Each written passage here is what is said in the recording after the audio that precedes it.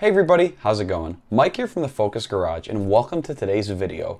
In this episode, I'm going to be giving you a little review on my Volkswagen GTI over the 2 years that I've owned it and with the 50,000 miles that are now on this vehicle. So jumping right into it here, I purchased this vehicle. It is a 2016 Volkswagen GTI. It is a Autobahn trim level and it is with the 6-speed automatic dual clutch transmission. I purchased this vehicle March of 2 years ago with around 27,000 miles on it. Right now the car is just about to turn 50,000 miles, so I've put about roughly 25,000 miles on the car, which by average standards is pretty normal as far as miles on a car. The average person puts anywhere from 12 to 15,000 miles per year on a car, and with this last year of 2020 having some remote work schedule and stuff like that, I'd say that, I'm still right in line with what's considered average miles on a car. Now, when I bought this vehicle used, it was a certified pre-owned car and it was about 2.5 years used. It was a one-owner leased vehicle. I did this because I wanted to make sure the car was still under some type of warranty. So with Volkswagen certified pre-owned warranty, you get 2 years and 24,000 miles from the date of purchase with the vehicle for any kind of issues that may arise over the life of the car. Now, when I bought this car, it was completely bone stock. And as far as I believe, I think it was female owned and it was never modified. All of the mods that I've done on the car, it looks like nothing's really been tinkered with before. The car didn't have any kind of window tint on it. And it came from North Carolina, which is also nice because that means the car probably wasn't exposed to any kind of harsh winters or anything like that. When I got the car, there was no real surface rust on the subframes. All the bolts look clean, not corroded or anything like that. So that's something to look for. If you guys kind of want more detail on what to look for when buying a MK7 GTI, definitely drop it down in the comments down below and let me know. I can help you guys out with whatever it is that you may be looking for when shopping for one of these vehicles. But I bought the car bone stock with the plans of kind of modifying a little bit and making it my own. Over the course of the last 2 years that I've owned the vehicle, some of the mods that I've done, in no particular order here, just from visual and performance, I went ahead and I installed the Golf R European LED taillights on the car. I bought some new speed wheels for it, put those on the car, got rear spacers to kind of get a little bit more flush fitment with those wheels as well, tinted the windows, did weather techs. And then as far as the performance side, I went ahead and I did a upgraded air filter. I believe it's a AFE filter. I think it's a dry filter. Took out the factory snow guard. We put a downpipe on the car. We did the OEM one-stage colder spark plugs, and then we tuned the vehicle. I went ahead and I bought an access port private party, and then we reached out to Equilibrium Tuning for a ECU tune, which is your engine, and then a TCU tune, which is your transmission. When you guys have these dual clutch transmission cars, if you are doing an engine tune, it's pretty much necessary for you to do a trans tune. Sure, you don't have to, but one, you're going to be having problems with your transmission, and two, you're not going to be getting the most out of your tune if you don't do that as well. So I got an engine tune and a trans tune through Equilibrium Tuning about 1 year into ownership. So I've had that now for about a year as far as a tuned vehicle goes.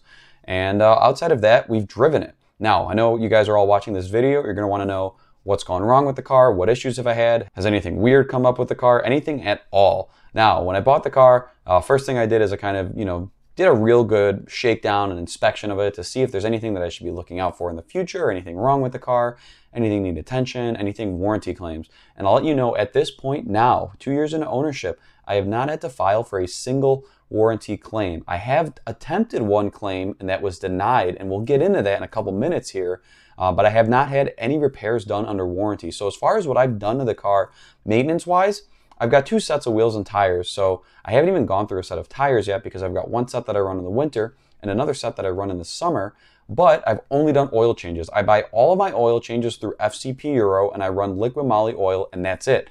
I usually do my oil changes every 5,000 to 6,000 miles. Yes, I know that Volkswagen rates this car for 10,000 mile oil change intervals, but when you're tuned and modified and you drive the car more spiritedly, you don't want to go those full 10,000 miles. So I go anywhere from 5,000 to 7,000 miles on my oil, then I swap it out for the liquid moly, fresh oil every time. Outside of those oil changes, I haven't had to do any maintenance to the car at all. Now, like I said, there's about 50,000 miles on the car, and I'm still not sure if it's the original pads and rotors or not, but there is still ample life left on the front and rear pads and rotors. No big groove, no big lip. They dust like absolute crazy, which I've read is maybe one of those things that's an indication of original pads or at least an OEM part number pad.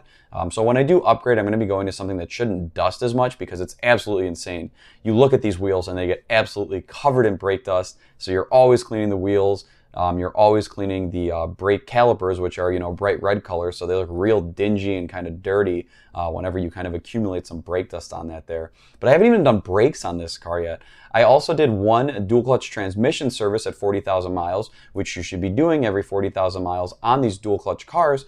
But when you're modified, you should be doing it every 20 to 30,000 miles. So about 10,000 miles into this fluid, maybe in another 10,000 miles when the car's got around 60,000 on it, I'm going to be doing dual clutch fluid. As far as services that I'm going to be wanting to do in the future, my car does have the limited slip differential, so I know you should swap out that fluid every so often, every 40 to 50,000 miles. It's a very, very similar pump to the Haldex pump in the all-wheel drive cars that operates this limited slip differential. So I'm going to go ahead and buy some fluid for the LSD there and swap out that as well. It's part of the performance pack that comes on my Autobahn trim level GTI there. Now, things that have gone wrong or things that have been weird with the car, I do have, or did have rather, that annoying sunroof rattle that is very, very common on Mark 7s. I fixed this actually on my own by looking up a couple different methods, and I did two things. I purchased Gummy Fledge weather strip lubricant, and I lubricated all of the areas where the weather stripping meets the body and the frame of the sunroof, and I went ahead and added some felt where the rear lip of the sunroof kind of closes into the frame there. This has quieted it down a lot, but it hasn't fixed it entirely. In really, really cold climate, you do still have the occasional sunroof kind of rattle noise. I've heard you can get this remedied by going to the dealer, and sometimes they have to replace the entire assembly. I don't want to go through with that because I know that your headliner might not align properly. They may break clips in your interior and cause other rattles, so it's just not worth it to me. I'm just going to continually reapply this weather strip lubricant, and it pretty much quiets it down to almost nothing. Like I said, it was kind of one of those things that was happening throughout the year, and now it only happens in extreme cold, so I'm going to consider that fixed. I did, however, notice recently, if my car's been parked for a couple of days, and I'm talking 3-4 days, I get one little dime-sized drip of oil on the ground. And at first I thought maybe it was like my oil filter leaking or the oil drain plug, but bad news, it looks like it is the rear main seal. So right where the transmission meets the engine, on the bottom of that there, you can see some oil residue, and it kind of sprays along the bottom there, and it's on the bottom of the oil pan and the drain plug a little bit there. And we look like we have a very, very minor rear main seal leak. Now the problem with this is that it's never going to get better, it's only going to get worse, and my car is out of warranty in a couple of months here. So I went to the dealer about a month ago and brought this to their attention, and they said that this isn't leaking nearly enough for it to be considered an active leak. What the service technician and service writer showed me, they obviously lifted the car up and then, they pulled everything off. And I'll preface this with, I hate going to the dealership. I absolutely don't bring my cars to the dealer. I haven't been to the dealer for service in I think 5+ years. I do all my own service myself, or I pay independent shops.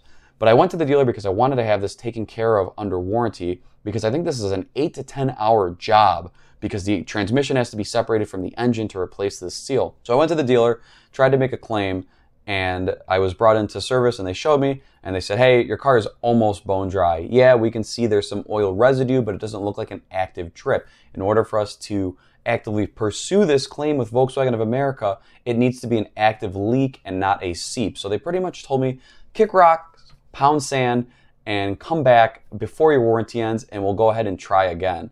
So that was annoying. I'm very much not pleased at that. To me, it doesn't make sense. If my car is leaking, it's a freaking active leak, So why are you not going to service this? I'm not sure if they're trying to make me have to pay for this outside of warranty. I'm not sure how strict Volkswagen are with their warranty claims.